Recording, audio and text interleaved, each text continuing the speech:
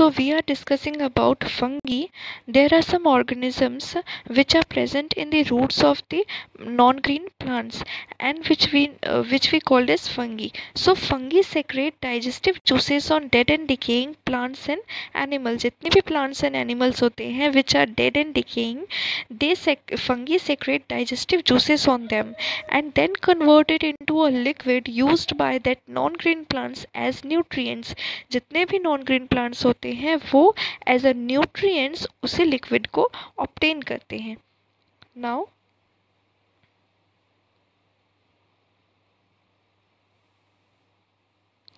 look here, there are some examples of fungi which are molds, mushrooms and yeast.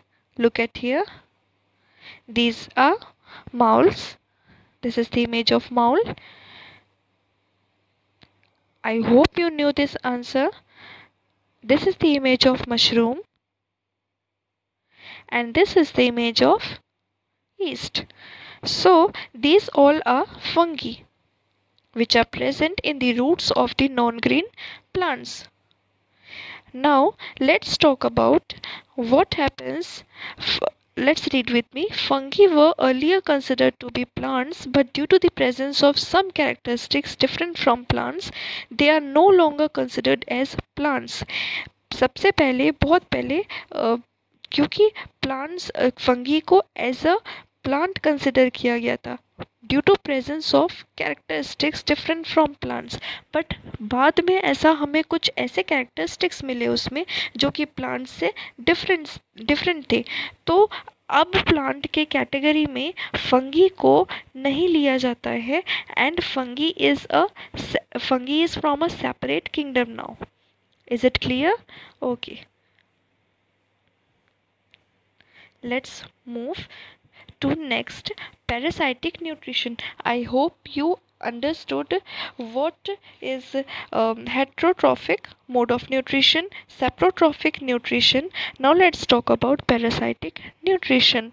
So what do you mean by parasitic nutrition? You all knew that the mode of nutrition in which some plants live in or on the body of other living organisms and derive their ready-made food from them is called parasitic nutrition. एक ऐसे mode of nutrition जिसमें कुछ plants किसी और living organisms के body के ऊपर या तो बॉडी के अंदर रहते हैं टू ऑब्टेन उससे रेडीमेड फूड ऑब्टेन करने के लिए, ऐसे न्यूट्रिशन को पैरासाइटिक न्यूट्रिशन कहा जाता है. Is it clear what is parasitic nutrition? And you had already learned this parasitic nutrition in earlier classes like in class 5th and class 6th also. Okay, now Cuscuta Amarbale, which is in Hindi known as Amarbale, is a non-green plant and it does not have chlorophyll. इसके पास chlorophyll भी नहीं होते हैं, वो एक non-green plant होते हैं and cannot make its own food. But do you know how it looks like? It's look like long yellowish thread-like stems twine around the stem and branches of the tree on which it climbs. वो अपने एक host plant पे पूरी तरीके से twine रहते हैं. Twine means वो पूरी तरीके से उसमें लिपटे रहते हैं around the stem and branches of the tree. ऐसे ट्रीज होते हैं और ऐसे स्टेम होते हैं जिसके अराउंड वो पूरी तरह से लिपटे रहते हैं and to get nutrition and only to get nutrition. वो ऐसा क्यों करते हैं कि उससे उन्हें न्यूट्रिएंट मिले. Look at this picture. Okay, ये है जो येलोइश कलर के आपको लॉन्ग दिख रहे हैं, ये एक्चुअल में आप न्यूट्रिएंट्स लेने के लिए, उस प्लांट से न्यूट्रिशन लेने के लिए इस तरह से उसे उसके अराउंड में प्रेजेंट है.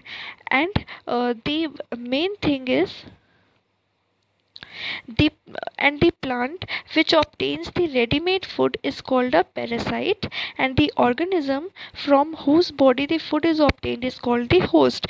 ऐसे प्लांट जो कि रेडीमेड फूड को ऑब्टेन करते हैं उसे हम पैरासाइट बोलते हैं एंड हम होस्ट किसे बोलते हैं, ऐसे ऑर्गेनिज्म जो कि किसी और ऑर्गेनिज्म, ऐसे प्लांट जो कि किसी और ऑर्गेनिज्म को फूड प्रोवाइड कर रहे हैं। लाइक इन दिस पिक्चर, ये जो प्लांट है जिसके आपको ग्रीन लीव्स दिख रहे हैं, ये होस्ट है, एंड ये जो है गसकुटा, जो कि उससे न्यूट्रिएंट्स ले रहे हैं, हम उसे पैरासाइट बोलेंगे। सो पैरासाइट्स में भी टोटल और पार्शियल। आपको पता है कि पैरासाइट्स पार्शियल भी हो सकते हैं एंड टोटल भी हो सकते हैं, and what is the reason for that? So some plants like मिसल्टो are partial parasites. What is the reason behind that? उन्हें हम पार्शियल पैरासाइट्स क्यों बोल रहे हैं? Because मिसल्टो plant has green leaves. आपने सुना है कि कभी भी किसी पैरासाइट के ग्रीन लीव्स हो सकते हैं? ये पॉसिबल ही नहीं है, क्योंकि वो उनके पास तो क्लोरोफिल भी प्रेजेंट नहीं होते और वो खुद से फूड भी प्रिपेयर नहीं कर सकते हैं। सो मिसल्टो जो होते हैं उनके पास ग्रीन लीव्स होते हैं, and these green leaves make their own food, but this plant receives water and minerals from the host plant to synthesize food. उनके पास ग्रीन लीव्स भी प्रेजेंट होते हैं एंड वो अपने फूड भी खुद ही बना लेते हैं, बट वो वाटर एंड मिनरल्स के लिए होस्ट प्लांट पे डिपेंड करते हैं। सो यही एक रीज़न है जिसकी वजह से उन्हें पैरासाइट के अंडर में रखा गया है। So this is the picture of मिसल्टो। This is the picture of मिसल्टो। Okay, it is clear, students. Now the third point is symbiosis. So lichens are the most amazing forms of life. A lichen is actually composed of two distinct organisms, which are algae and fungi, which live and work together. Lichens जो होते हैं वो बहुत ही amazing type के term है। वो क्या होते हैं कि वो algae and fungi two types के ऑर्गेनिज्म से मिलकर बने होते हैं। अब उसमें अगर वो दो टाइप के ऑर्गेनिज्म से मिलकर बने हैं तो उसमें ऐसी कुछ तो बात होगी ना कि वो एक दूसरे को सपोर्ट कर रहे होंगे। So what happens is the algae contain chlorophyll and make their own food, and the fungi share the food made by the algae. जो algae होते हैं उसके पास chlorophyll present होते हैं and वो food को खुद ही prepare करते हैं, और जो fungi होते हैं वो food prepare नहीं कर सकते हैं। So वो algae के through जो food prepare हुआ है उसको वो share करते हैं। एंड इन रिटर्न, अब फंगी, अगर एल्गी इतना कुछ कर रहे हैं फंगी के लिए तो फंगी को भी तो कुछ करना होगा ना।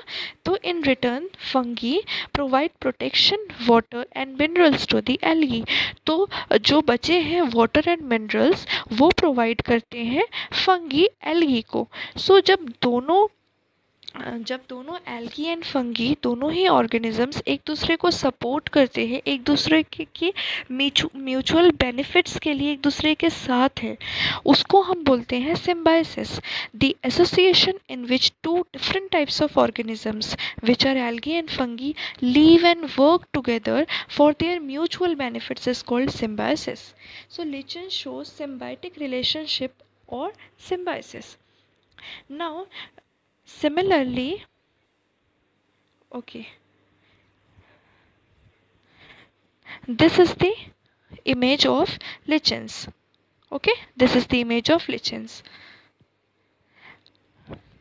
Now talk about another important topic, which is rhizobium bacteria live in the nodules of the roots of leguminous plants like pea and gram and provide them nitrogen in a soluble form. अब क्या होते हैं, rhizobium bacteria जो होते हैं वो present होते हैं कुछ leguminous plants.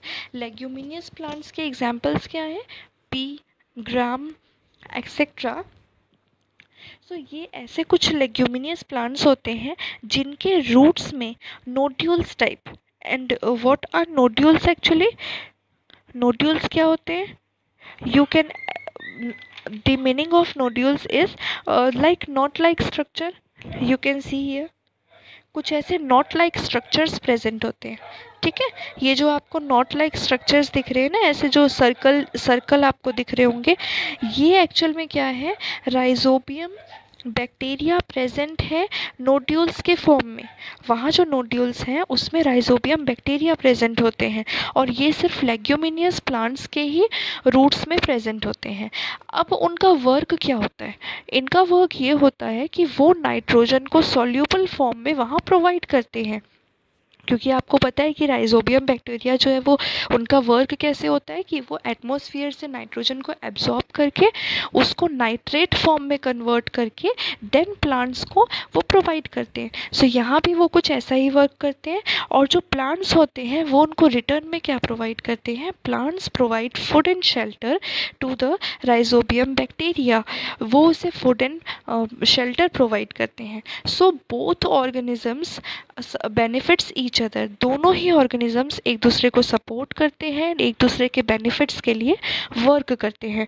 So now students, I hope you understood the process how rhizobium bacteria works, how fungi works, and how the symbiosis process in which algae and fungi both work together to get nutrition. Okay, I hope you all understood. Now look at this picture once again. Okay, and this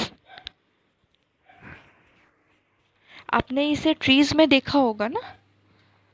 Okay, now for special mode of nutrition and for replenishment of nutrients in the soil, we will talk in our live class, because I knew that you knew about special mode of nutrition, about insectivorous plants, about pitcher plant. You all knew about that. Okay, so we will talk insectivorous plants, pitcher plant in our live class. So be ready for that. Thank you so much.